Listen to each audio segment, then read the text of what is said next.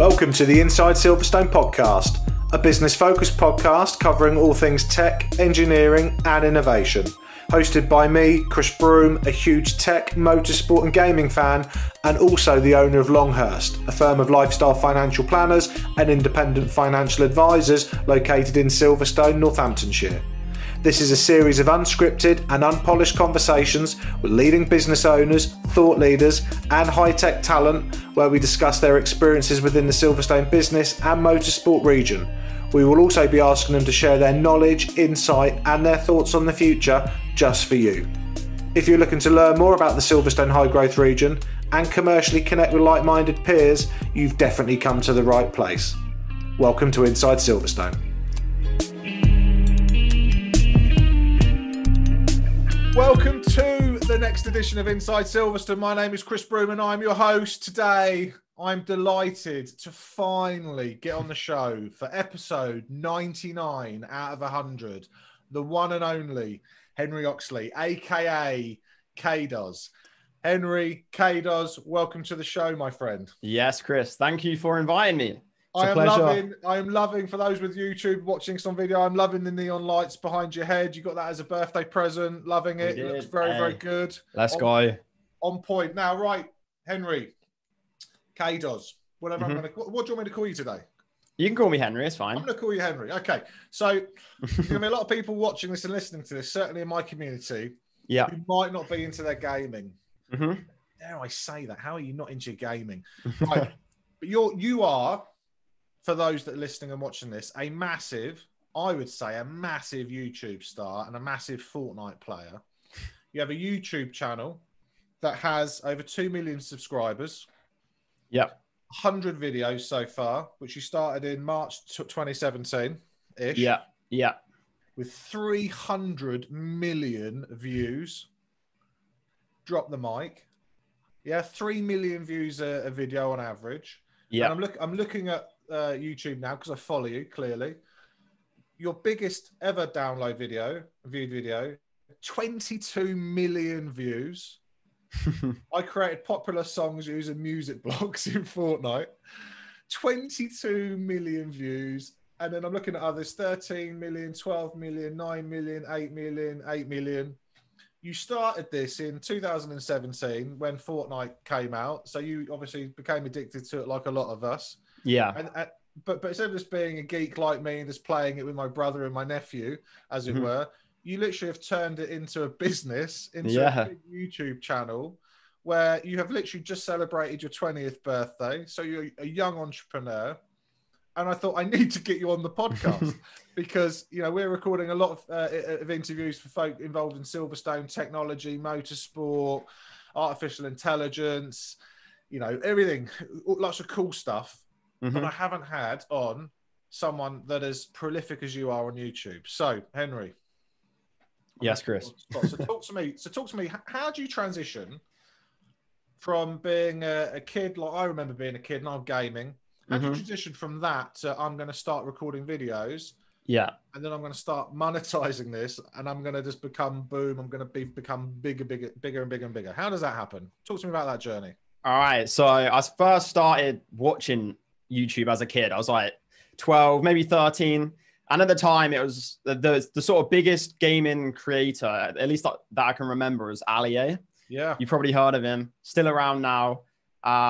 So yeah, I'd watch a lot of his videos. There was other creators like the Sidemen, PewDiePie, obviously people like that. And obviously I'd just sit there every day in the morning before school watching their videos. And I remember originally what sort of got me into making videos was obviously they influenced me a bit, but when you hit 100,000 subscribers on YouTube, there's like, they send out like a play button. It's like a silver like reward you get. They send it out. And I remember seeing it for the first time. I was like, I really want to get one of these. Nice. So I started recording, you know, Minecraft videos at the time is what I played. Recorded it on my iPad, like recording the TV, because obviously I didn't have like screen recorders and stuff. Yeah.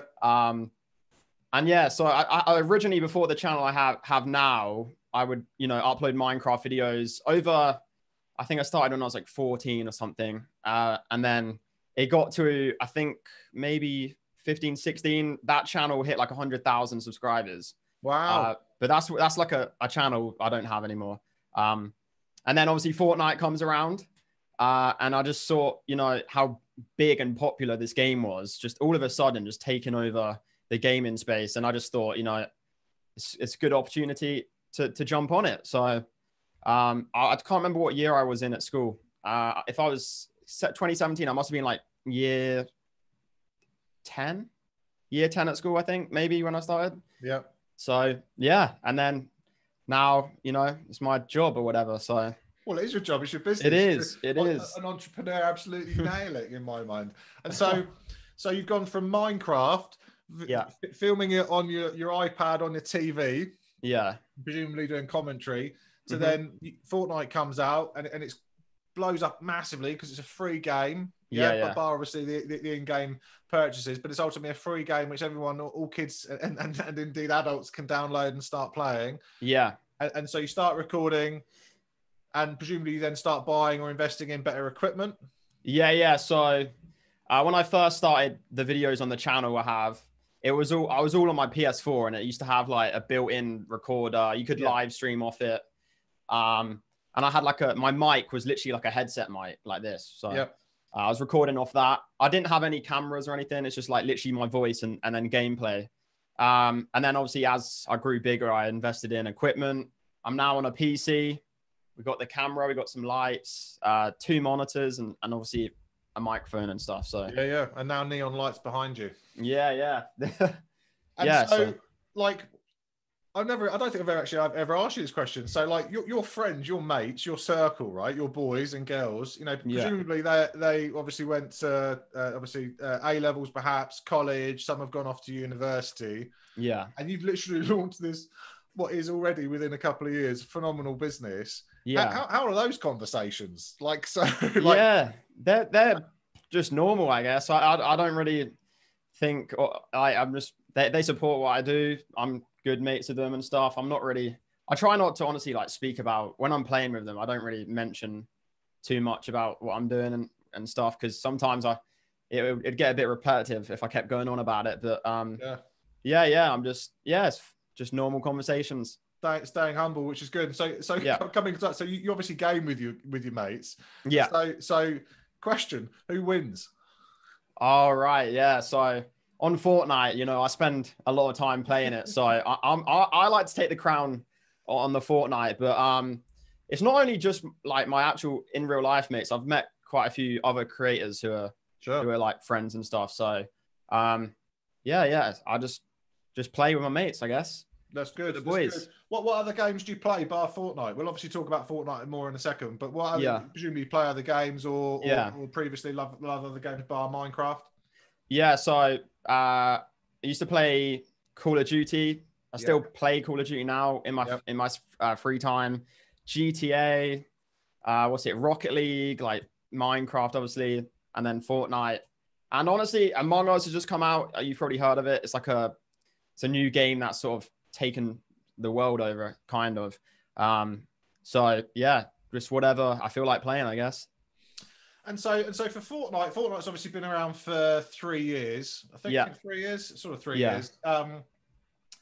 And it just keeps just going and going. People are like, this is going to be like a 1-year wonder, and it's going to sort of fall away. But it just seems to be growing and growing. They keep releasing new seasons. They take forever to bloody download on my PlayStation.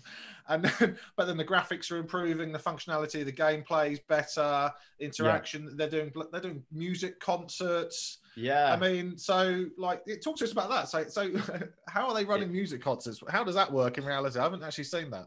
I think what's happening at this point is like the game's so big that these musicians are paying Fortnite to have themselves in the game. Like they just had a Travis Scott, the rapper, like his own event, in-game, like virtual event, like concert.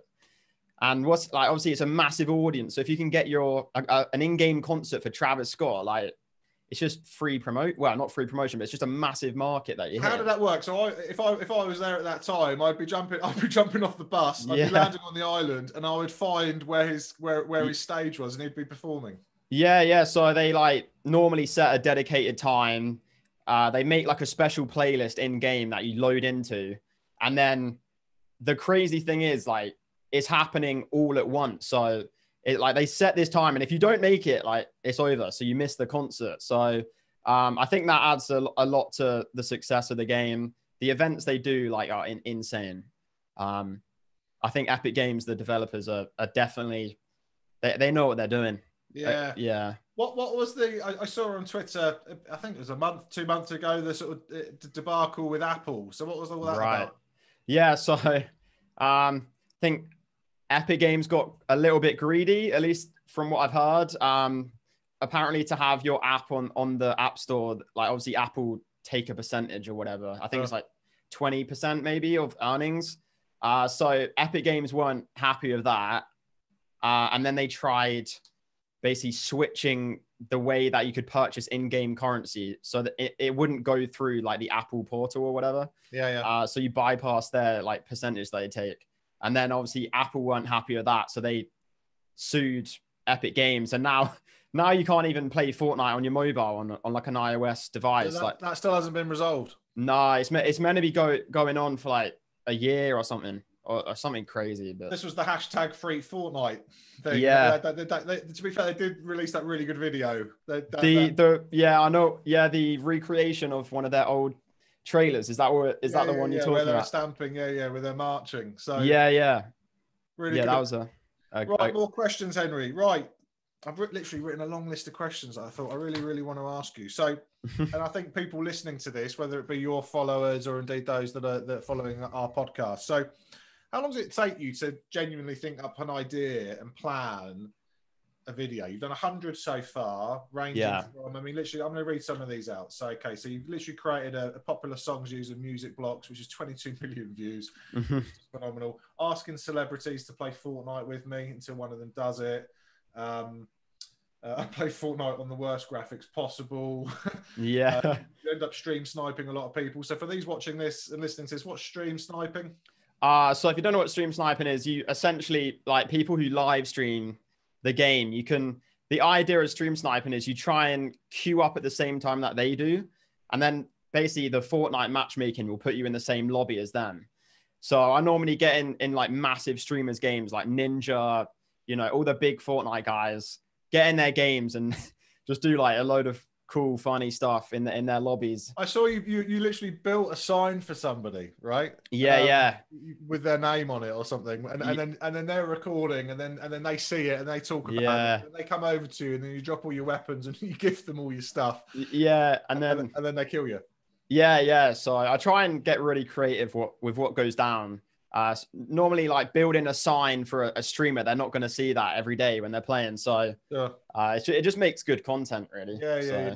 You Fortnite VR, so you wore a VR headset for 24 hours straight gaming. Yeah. That one. I actually enjoyed recording that video. I hadn't, seen anything done like that before, so I thought it'd be a really like viral video. And I think it was insane. I've watched that. Yeah. I've watched a lot of your videos.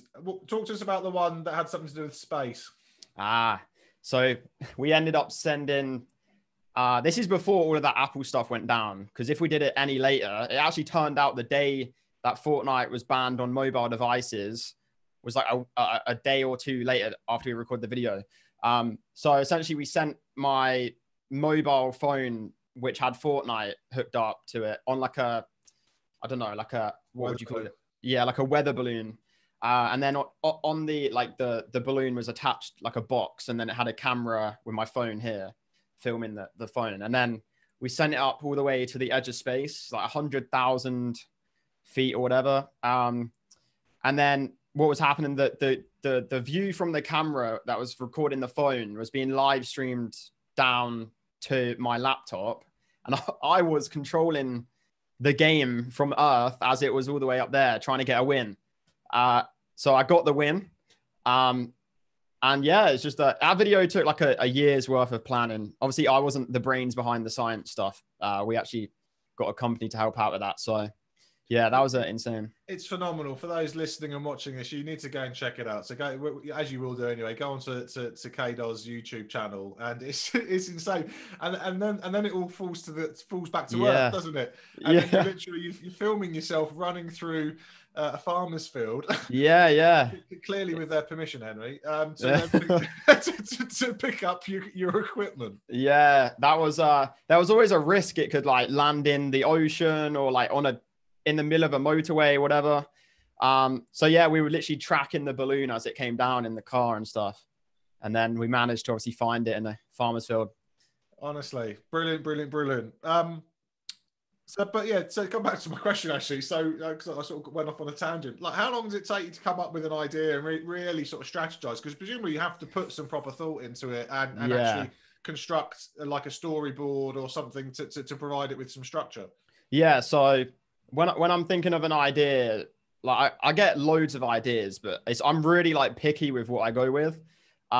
So normally sometimes it can take me like 2-3 days of just straight brainstorming for ideas. Anyway, once I've found, like an idea that I think is going to suit my audience and my channel and whatever, I first off start, drafting out titles. So how I'm going to like word or like do all the title stuff, because basically the way YouTube displays videos when they suggest it has to be like 50 characters or less to get the keywords in front of the cutoff. Yeah. So I sort of make a ton of variations of a title. Once I've decided that the title I'm going with, I then start making the thumbnail before I've even recorded anything. Like, that's the most important thing, because if viewers aren't clicking on a video, YouTube aren't going to promote it. So I get the title, thumbnail, then I go to structure, like how I'm going to structure the video. I normally make 10-minute videos, sometimes like 12 or 13. And then in that, I sort of plan how the whole thing is going to go out, how I'm going to record it, how long the intro is going to be and stuff like that. And then I get to recording it. That can sometimes take, depending on what I'm doing, 3-4 days. And then the editing can sometimes take up to a week. So yeah, I'm definitely in I try to aim for quality over quantity videos.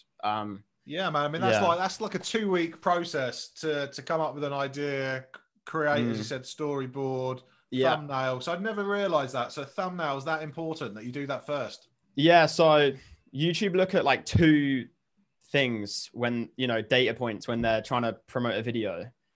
One is the click-through rate, which is like how many people per impression are clicking on a video. Yeah. And the higher, obviously, the more they're going to push it. But then the next thing is like audience retention, like how long a viewer is watching through a video without clicking off, satisfaction signals and everything like that. So yeah, as long as you can nail those, like they'll just keep pushing your video. And 10 minutes is the optimal time, is it? It is for me. I like to keep it there, because any longer, sometimes they can drag on. Any shorter, it feels like you just sort of cut the video short. So 10 minutes always has, been like how I aim for my videos. And there's also like, they've just recently changed it, but obviously for monetization purposes, the longer a video is, or as long as the video is over 8 minutes now, it used to be 10 minutes, you could put mid-rolls on your video, which is like more ads. So there's more, purpose to make a longer video. Sure, get it. Yeah, or incentive. And is it just you producing this and doing it all, or do you have other people supporting you? At the minute, it's all me. It can get quite stressful at times. Sure. Like a lot of work and stuff goes into it. A lot of people don't realize, I think, but yeah, I'm eventually hoping to, lock in an editor that can sort of edit to my style. But yeah, at the minute, everything's me. So, well, fine. Leading by example though, right? And eventually you'll start building the team up, which is very normal when you're running a young business, which is ultimately what you're doing. And, and then you'll be able to lead by example and show them what you're doing. So the best video for downloads is the one I've said. So that was, as I said, that was one where you're literally playing music with 22 million views, which is just bananas. What's been your sort of most favorite video to have produced? Yeah, so I'm just gonna pull my channel up now. Let's have a look. I think I've got a rough idea here.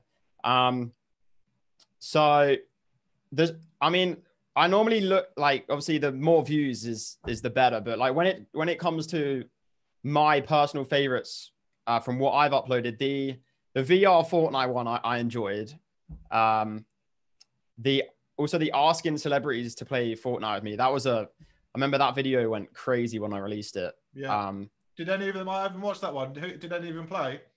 Yeah. Well, I actually got a response from a rapper called Ian Dior, who, to be fair, I've been following him for a while now. So he follows me on Twitter. So nice. But yeah, I mean, it's a fun video. It was fun to record. So yeah. Good. I'd say those two. New ideas. Can you share new ideas? You got anything in the pipeline that we can be looking forward to seeing? I've got a couple of ideas. I'm not going to say, though. I'm not going to say. I'll have to keep you guys waiting. Okay. I like that. Talk to us about, so clear, I'm not going to sort of touch really on the sort of commerciality of it, i.e., you know, how does a YouTuber sort of monetize it? Because it's pretty obvious through sort of advertising and otherwise. But talk to us about, so you're 2 to 3 years into this, and you're clearly getting noticed. Talk to us about sort of strategic partnerships and things that certainly have come to the table for you in the last, or certainly in the last sort of 6+ months. What sort of partnerships have you sort of discussed or and agreed to? Because I know that there's one at least. Okay, yeah. So other than like the actual YouTube ad revenue, is this what you mean? Like, sort of stuff like this. Isn't there like another group that you've joined? Yeah. So recently I got contacted by an organization called Luminosity Gaming. They're like an esports organization. And I'm signed to them for content purposes. So basically I'm involved with them. I make 1 video a month for their channel, but it's obviously a good opportunity to be involved with them because they've got some, you know, really good creators in there and stuff like that. So there's that. And then other than that, like there's like other than the YouTube ad revenue, there's brand deals that, you know, brands reaching out to you, so you can monetize through that. About merchandise. Merch. When am I getting my Kaidoz t-shirt, Henry? I'm sitting here doing all these podcasts. I could have been showing your brand off. Yeah, I should have my own on. But letting the thing down. Yeah. I've got merch now, but I'm thinking about rescheduling and, like, you know, redoing everything with that, reworking it all. Yeah, there's definitely money to be made in merch, as long as I'm trying to make some good designs at the minute. Sure. Because what I've got now is good, but it's quite basic, so I'm trying to up the quality and stuff. So fine, which makes sense, and that's all just part of the journey, right? You said you're 2 or 3 years into this, and so you know you've got the world as your oyster, as it were. I also see, obviously, on your channel, there's a couple of other channels that people subscribe to. So what's the thinking there? I mean, presumably you're thinking about the future of Kaidoz and maybe making sort of more channels and sort of growing and diversifying, not just in Fortnite, but potentially across other games and other areas. Yeah, so I've got my main channel at the minute, and then alongside that, I'm planning on, you know, growing out my other channels. So I've got more Kaidoz, which is another channel that I'm going to eventually have content going up there with an editor who's going to help out with that. Nice. And then I've got another channel called Kaidoz Plays that's going to be like variety content, like gaming stuff. So different games other than Fortnite. So the plan is to sort of build like a network of channels. So if, you know, Fortnite does happen to go down in popularity, it starts fading out, I've got backup through those and stuff. What do you think is going to happen for Fortnite? Because as I said, it's 3 years in. There was lots of talk when it first came out that it's just a fad, and, you know, it's because it's a free game, and there'll be something else that comes out because stuff like FIFA and Call of Duty is always going to sort of win the race. But for me, I just see it growing and looking at your download numbers, 300 million. Yeah. Like, do you see Fortnite winding down? Not anytime soon. I definitely think it'll be around for the next 2 years, maybe even more, honestly. It all depends at like what the Epic Games do, because they're normally pretty good at listening. I say listening to the community. I know a lot of the pro players wouldn't agree with me there, but yeah, I think Fortnite, Epic Games have got like a good plan of what's going on. I think they know what they're doing. But yeah, I just see it being around for another 2 years, honestly. Good.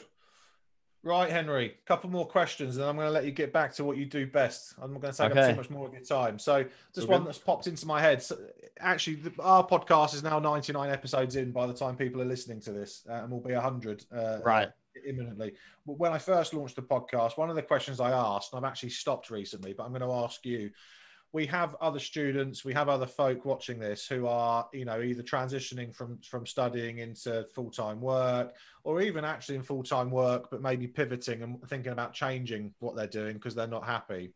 Yeah. You've gone from student, gamer, to streaming, to running a business, to having 300 million downloads on YouTube.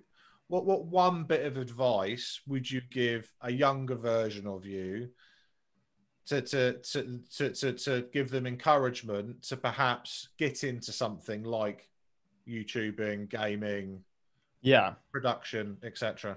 I would say the number one thing is don't be, a lot of people when they start out like copy what's working. So what other creators are doing. I would say just experiment with stuff, and like through trial and error, you'll eventually, learn what content you like doing, what works, what doesn't. And another thing is just like actually have it just enjoy it, because I know if you don't enjoy it at the end of the day, you're not gonna like doing it. And if a video does bad, I mean, I have videos that don't perform as well as others, but if you enjoy what you do, you just get to the next one. And yeah, that would be my advice. And Mate, yeah, just I love it. Experiment, find your groove, and make sure you enjoy it. Especially if you're sinking 2 weeks into producing something, right? You've got to be enjoying it. Yeah. I would say that. Yeah. Second from last question, Henry. Mm-hmm. COVID related. So we're obviously, where are we now? We're December 2020. Yeah. Hopefully within the next X number of months, we're going to get vaccinated over the next year, probably 6 to 12 months. What are you personally looking forward to doing the most that perhaps you haven't been able to do over the last 9-10 months? Oh, that's a good question. I mean, I don't actually like, obviously when the lockdown stuff came in, it didn't really affect me too much because I'm normally at the house all the time, whatever. Working. But I would say just being able to go to a restaurant without, worrying about the person next to you breathing over you or whatever. Yeah. Just like basic stuff like that, really. Normal stuff, right? Just day to day where you're not having to wear a mask and as you said, check your shoulder. Yeah, exactly. That would be what I'd say. Last question, Henry. Okay. This is a serious question. This is going to be probably the most serious question anyone's ever going to ask you throughout your career, right? And when your name's up in lights as it is behind you, you will remember this question, this very moment, Henry. Okay. I'm building it up. I'm giving it a drum roll. All right. What is the king of crisps? Oh, that's easy for me. I don't know. It depends if you count Pringles as crisps. Of course you do. What flavor? I'm saying Pringles, hands down. What flavor? I'm a big fan of the barbecue, whatever, Texas barbecue or whatever. Man after my own heart. Man, they are so addictive. They are. Pop, you don't stop. I mean, I know, aren't they? Yeah, they are. They are insane.